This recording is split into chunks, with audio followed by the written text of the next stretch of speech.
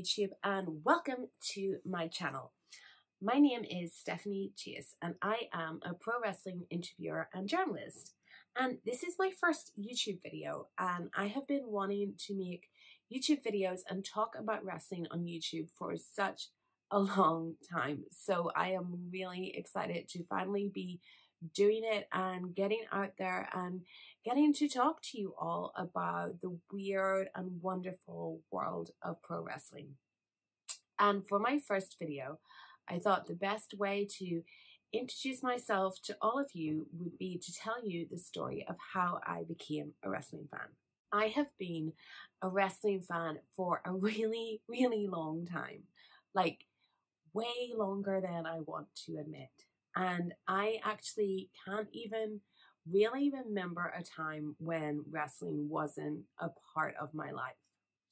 But I also can't remember the very first time I ever saw wrestling. All I know is on Saturday mornings, early afternoons, I used to be getting ready to go into town with my mom, and I would see wrestling on TV. Now, I'm pretty sure looking back that this was ITV, maybe WCW, maybe World of Sport. I didn't know anything about it. I didn't know who anyone was, and I would literally just catch like little glimpses of it, like watch it for a minute and then have to leave.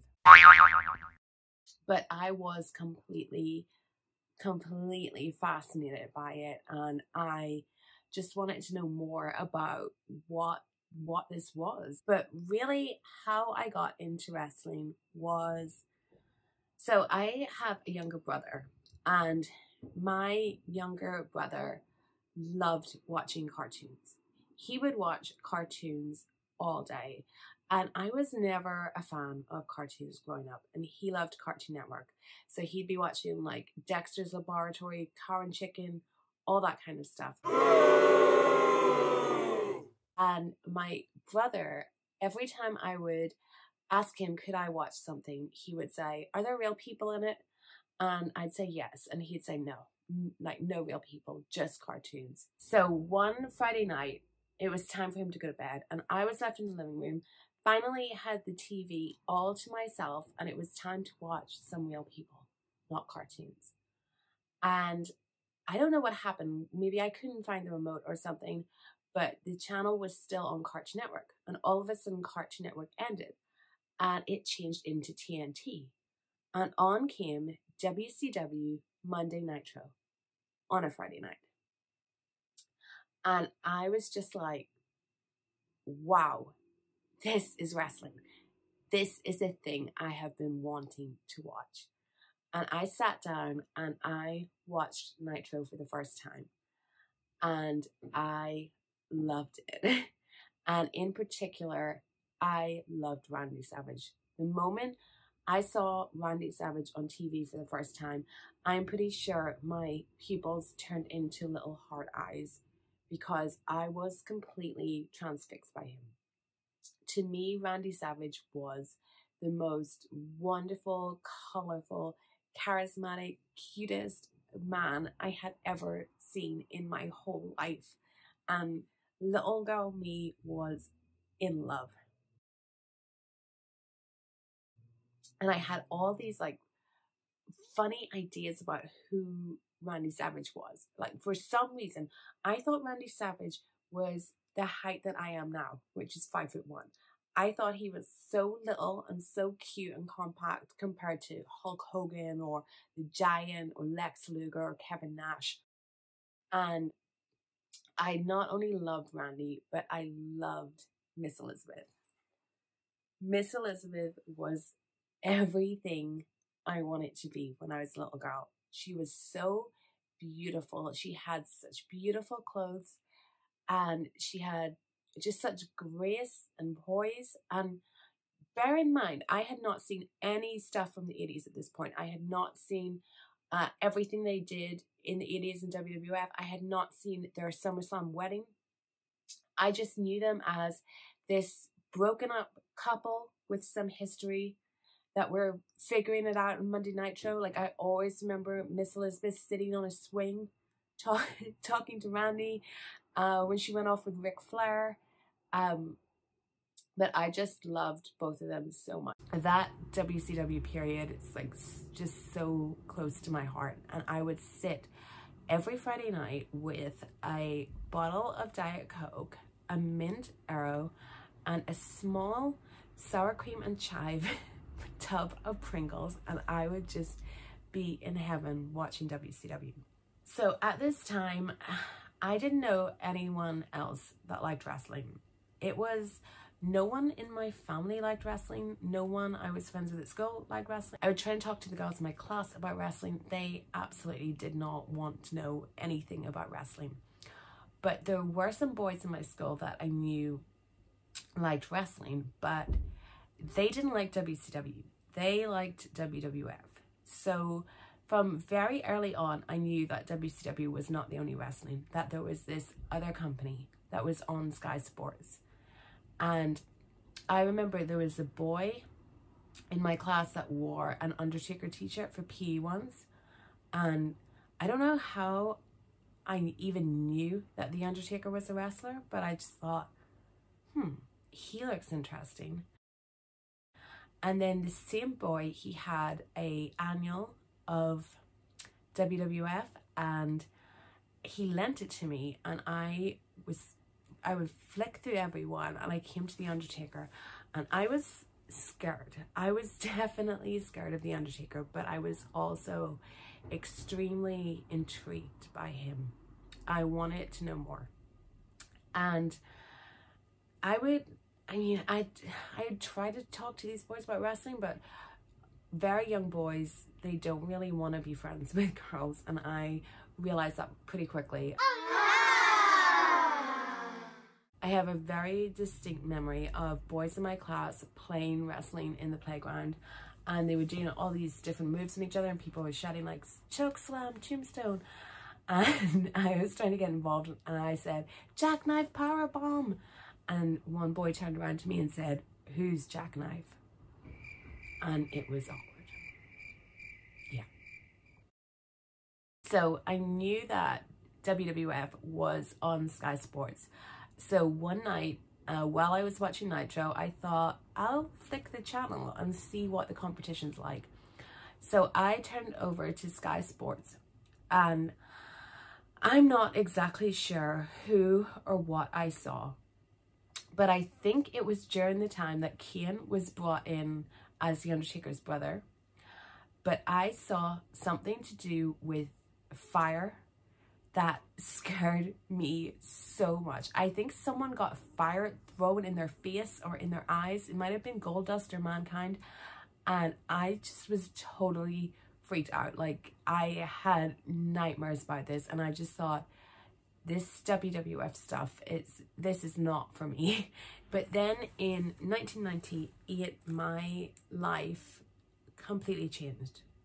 In January of 1998, my father died. Obviously, it was a very defining moment in my life, a very life-changing experience. And, you know, it's certainly not something that I'm gonna go into in this video and talk about in detail, anything like that.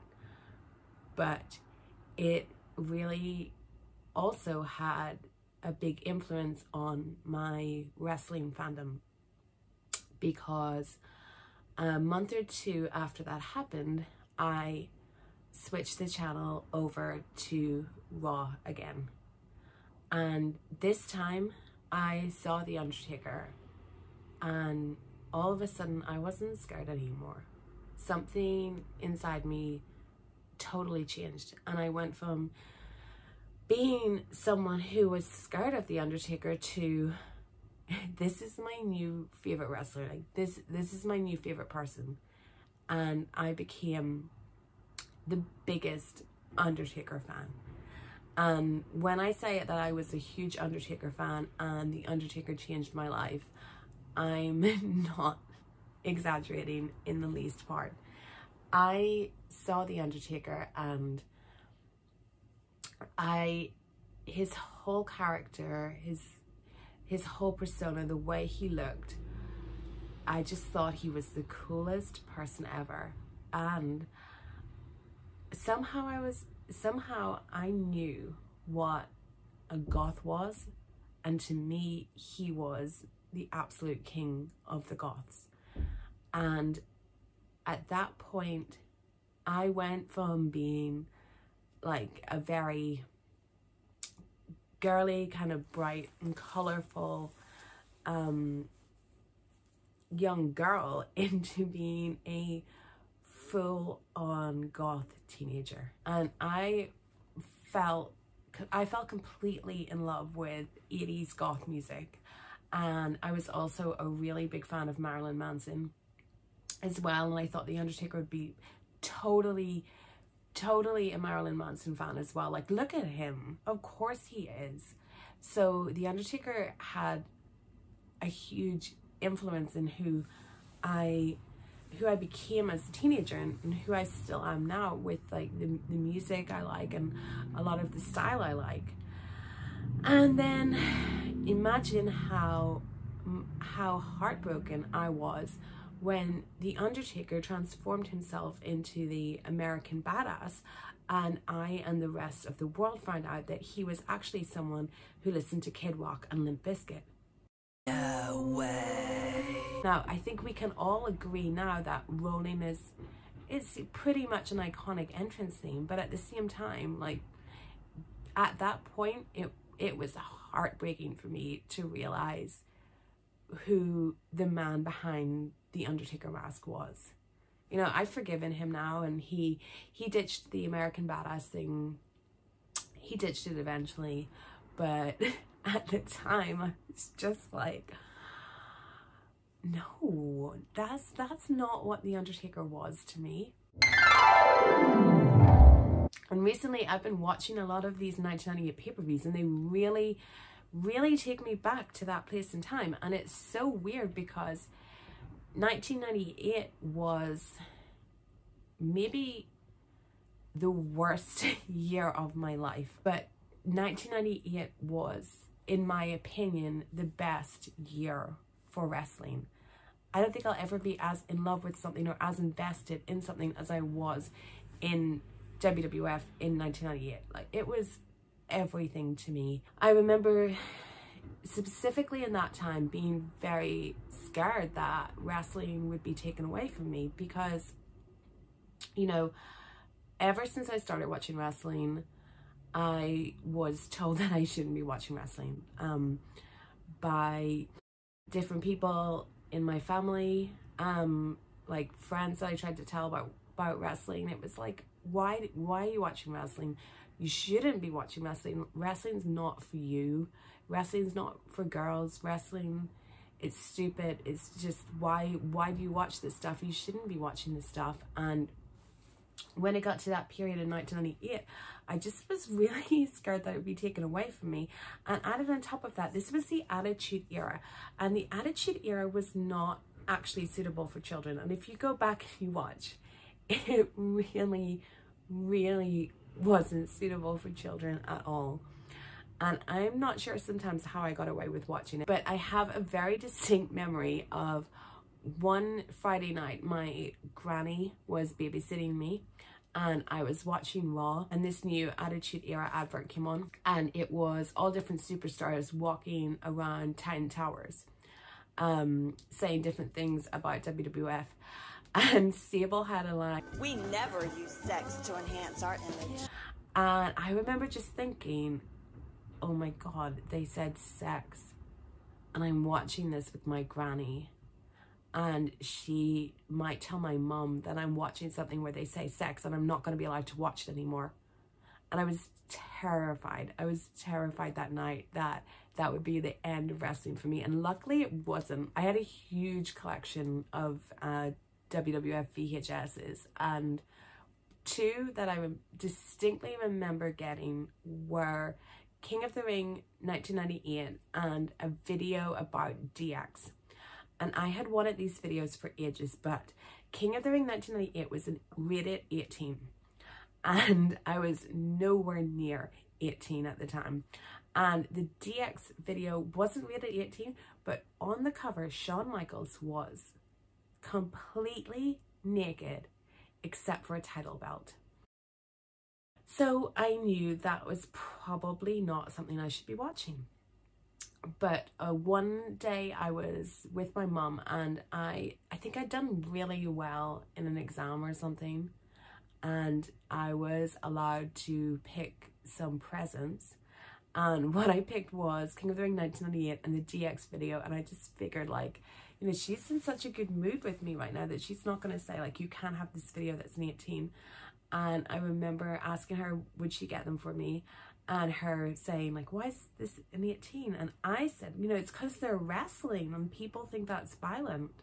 Obviously not mentioning Mick Foley being thrown from the top of a Hell in a Cell. Now, if I had to choose my favorite wrestler of all time, I would choose Shawn Michaels. And Shawn was not part of WWE when I started watching. I started watching just after WrestleMania 14, so he was gone. But he would be mentioned, and he would sometimes come back. I remember he came back for commentary once.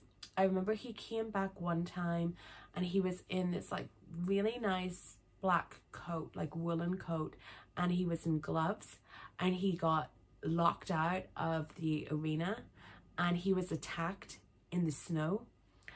And it was, I was so heartbroken watching it, because my experience of Shawn Michaels as someone that wasn't watching in like 1996 or 1997 was like, this is this like almost angelic figure. This poor guy who was such a great wrestler had a terrible injury happen to him, and now he can't wrestle anymore. And he had all my sympathy. And anytime I saw a video of Shawn or there was some reference to Shawn, I was immediately intrigued. So I started collecting any videos I could find with Shawn Michaels in them. Like WrestleMania 12, that was a big one for me. I mean, some people don't like that Iron Man match. I love that Iron Man match, especially for the ending when Shawn wins that belt and he's holding it with tears in his eyes. I was at home watching that, crying as well. Obviously, I liked Steve Austin. I liked The Rock, Chris Jericho. I feel like Chris Jericho has been a part of my entire life. So I've never really had a big period where I've stopped watching wrestling. I know some people fall out of it. That's never happened to me. There's been times that I've been more invested in it than other times. I think probably the time I was at university was the time I was least invested in it. But anytime that I had kind of lost a bit of interest in it, if I was ever having a bad time or a difficult time, it would be the thing I would go back to focus on. Like wrestling was always there for me. I always wanted to be involved in wrestling. There was a time when I wanted to be a wrestler and I did a bit of training, and it turns out that I'm not coordinated at all. So that just didn't work out for me. But then I've always loved to write and I've loved to talk. So writing and talking about wrestling became the perfect thing for me to dedicate my life to. And there's nothing I want to do more than talk about wrestling, promote wrestling, let people know what wrestling really is. Because a lot of people, they don't understand pro wrestling. They don't understand what an art it is. And I love to be able to tell people, like, you know, whatever you think wrestling is, it isn't. It's so much more than that. And just kind of spread joy through wrestling, because wrestling has given me so much joy. So I wanted to end on just saying, you know, I've spoken in this video about how when I first started watching wrestling and through my childhood and teen years, I did not have very much support as a wrestling fan. I didn't have other friends that were wrestling. People didn't like me watching wrestling, and I always felt very ostracized because of it, and very alone in my love for wrestling. And I think a lot of that was because I was a girl and people just didn't think that wrestling was something that a girl should like. Nowadays, people are a lot more open-minded and they're a lot more willing to accept others just being into whatever they want. If you're a young girl or a young boy out there who might be watching, who might like something or be interested in something that other people tell you you shouldn't like, or you're stupid for liking, or isn't for you to like, you need to just ignore them. Like, do not listen to anyone telling you what you should love and what you should feel passionate about, because we can't choose what we love, and some of us love wrestling. And for me, you know, if I had listened to any of those people, I wouldn't be where I am now. The older I've gotten, the more wrestling has given me, because now it's given me a job, a career, it's given me so many friends, and there's so much stuff I wouldn't have if it wasn't for wrestling. And I know that the little girl I've been telling you about that sat and watched Nitro with her Pringles and her Diet Coke and her Mint Arrow would be so happy to know that I am still a wrestling fan, and that I am, you know, working in wrestling, and that I've got to do so many amazing things involving wrestling that I'm gonna tell you about in future videos. So you can be a strange little girl that loves Randy Savage, that turns into a freaky goth teenager that loves The Undertaker. You can be whatever you want to be, and you can follow that dream all the way to being an adult sitting in her home beside a women's title that she never won, and a stuffed Macho Man doll who just loves wrestling as much as she did when she was a kid. So thank you so much for watching this video. I'm so glad that I'm able to put this out there, and if you enjoyed this video, please give it a like and subscribe to my channel, because there's so much more to come. And you can follow me on Twitter at Stephanie M. Chase, and on Instagram at Stephanie M. Chase. And you can always check out my website, www.stephaniechase.co.uk, where I put up all my wrestling interviews. There's everyone from Jay White to Triple H, Charlotte Flair, the Bella Twins up there. So please check it out, and once again, thank you so much for listening to my story.